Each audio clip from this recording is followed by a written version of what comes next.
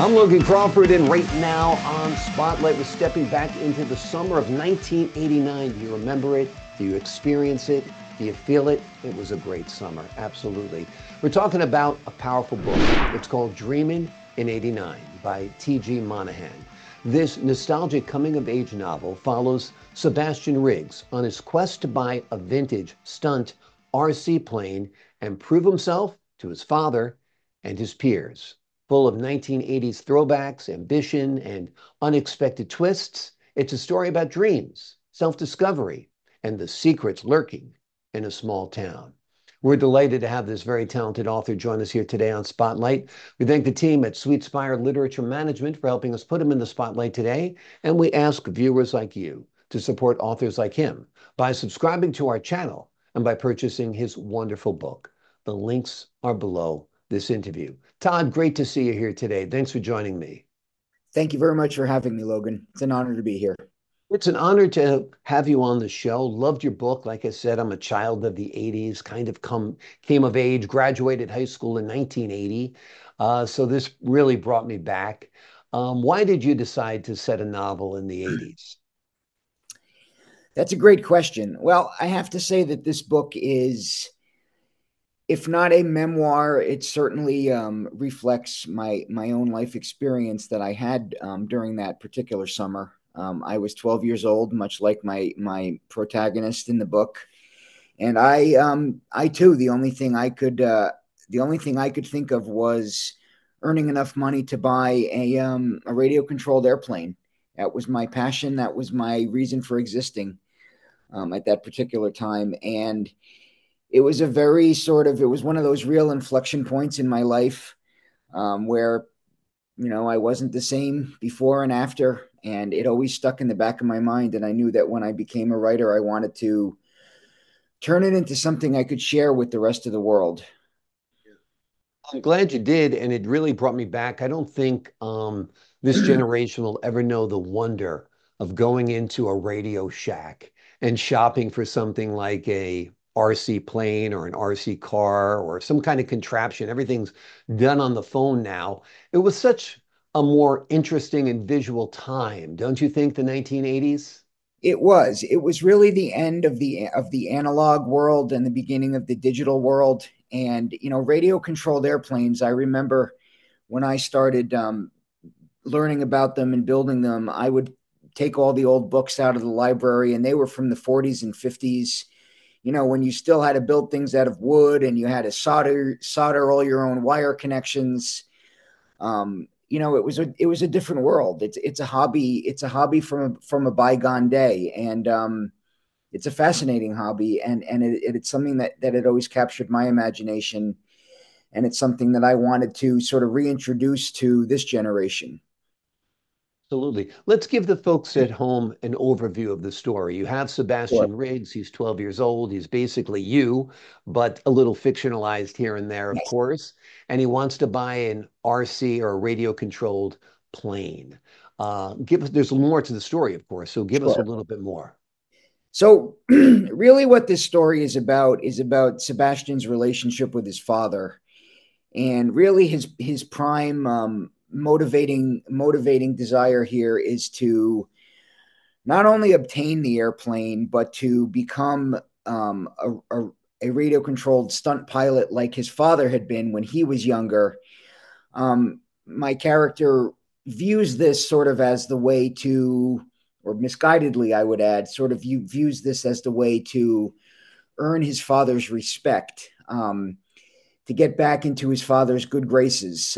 Because I don't want to give away the whole story, but the reader will find that there had been an incident in the not too distant past, when the book begins, where Sebastian and his father had something of a I don't want to say falling out, but something very serious came between them, and that really sent him into something of a spiral, self-esteem wise, and he really feels the need to reestablish reestablish that rapport that he had with his father, and to be accepted as an up and coming man and a valued member of the family. and he views this airplane as the means by which to attain that. Exactly. It's a common bond between him and his father. His father did it. He wants to do it. And I think it's perfect because it kind of captures the essence of that era. Like we said, a much more simple time where a very, high-tech device was an art radio controlled plane. Nowadays we can fly drones off of our phones. Not nearly as much fun, though, of course. Part of the story is bullies. There's some Yes, bullying going on with Seb's character. Tell us a little bit about that.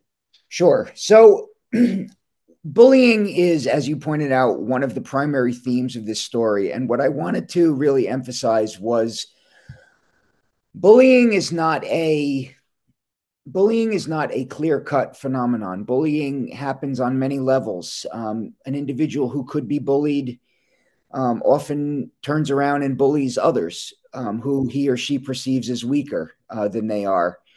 Bullying is something that you pass along, and it's something that starts at the top. Yeah. Um, so there are bullying occurs on various levels in this story. I think you'll see that Seb gets bullied, but he also does his fair share of bullying. And I think probably his biggest moral revelation in this story is realizing that he is or he has become part of the problem. And it's only when he takes accountability for that and decides to break that chain that I think he's able to heal and realize, the way to live a better life.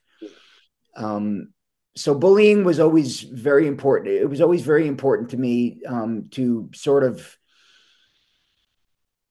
to demonstrate how bullying is not cut and dry, and the people who sometimes can be perceived as bullies in a more black and white story really are suffering in their own lives. And Exactly. perhaps, Bullying is contagious. You might have been slapped yes, around by your dad, so you become a bully. You've been bullied at school. Now you're bigger than the kids who lives next to you. So absolutely bullying is contagious. And you do have an absolute interesting spin on bullying in your book. It's very nuanced as well. Won't give it away, of course. Let's talk a little bit about have you envisioned this as a movie? I mean, I love things set in the 80s because it brings me back. And like we said, it's a more visual time. so this this story actually started its life as a screenplay. Hmm. I started writing it as a screenplay, but then I realized that it would probably be best if I wrote it as a novel and then gave it the screenplay treatment in the fullness of time. So yes, the the the visual medium, the film medium, is in this story's DNA. It was always intended to be viewed, and I very much do see this as a movie and hope that we can get to a point where it will be made into a movie. I've had some overtures in the past. I have some some very clear ideas about how what I see it as. I've always kind of viewed it as a combination of A Christmas Story and Stand by Me. Yeah, I I think it agree with has that 100%. It it has reminded me of, yeah, both those films. Yeah. I yeah, would love to see somebody like Cameron Crowe take this project I because think he he always would, puts such a beautiful soundtrack on things. And you could yes. have a little, Donna Summer, a little Wham, a little Madonna. I mean, you could have such a great soundtrack to go with this film. It'd be incredible, right? Absolutely. I've already picked out many of the songs that I think would be appropriate for some of the scenes. But I think there's certainly a comedic aspect of the story, but there's also some darker undertones that I for something like Stand by Me. Um, I've always viewed this as a movie, and it's my goal. One of my goals in life is to make sure that it becomes one. Well, you put the work out there now. You have a screenplay all ready to go. It was the screenplay first, but just putting the work out there as a novel, I think, is great because you never know whose hands it's going to wind up in. But you got to do me a favor. If it becomes a Yes, movie, consider me for Seb's dad. I think I could I, handle that role. You'll be my first call, my friend. Okay, that would be great. That'd be great. And save a role for yourself as well. It's always good to have the auteur appear in the film, a la Alfred Hitchcock or something like that. Before we leave you today, let me just ask you this. What do you hope that readers take away from your book? I hope that readers are reminded of a wonderful time in our history when you were really allowed to be a kid, when life was simpler, life was more, like we said, life was more analog, life was more hands-on and gritty. People interacted with each other. People had to show up for each other on a daily basis. I want people to experience the 1980s as I did, which was really, it was really a magical time. And I don't know if we'll ever have something like that again, with the technology we have in this world. And just for myself, I want people to be inspired. It's always been a dream of mine since I was a little kid, since I first started reading. I wanted to be a real author, and I'm very proud to say that I've gotten there, and I want other people to know that they can do the same, and that the sky is the limit if you dream big and you put in the work. Exactly. I agree 100%. You know, the page is a blank canvas. You can do anything with it. It can take you anywhere. It can take you back in time. It can bring you into the future. It can reinvent the world. It can turn things upside down. So that's the magic of a blank page and a word processor or a computer or a pencil or whatever it is, and turning those dreams, those thoughts, those visions, those memories into magic like you've done here. This book is called Dreamin' in '89 by T.G. Monahan. It is a nostalgic coming of age novel that follows Sebastian Riggs on his quest to buy a vintage stunt RC airplane and prove himself to his dad and to his peers. And there's a whole lot more going on here. It's a wonderful story. Hollywood, this would be a great movie, in case you're listening. All right. Todd, thank you so much for joining me here today on Spotlight.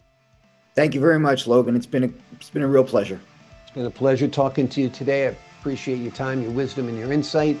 To the folks at home, I'm Logan Crawford, thanking you for your time, this time. Until next time on Spotlight.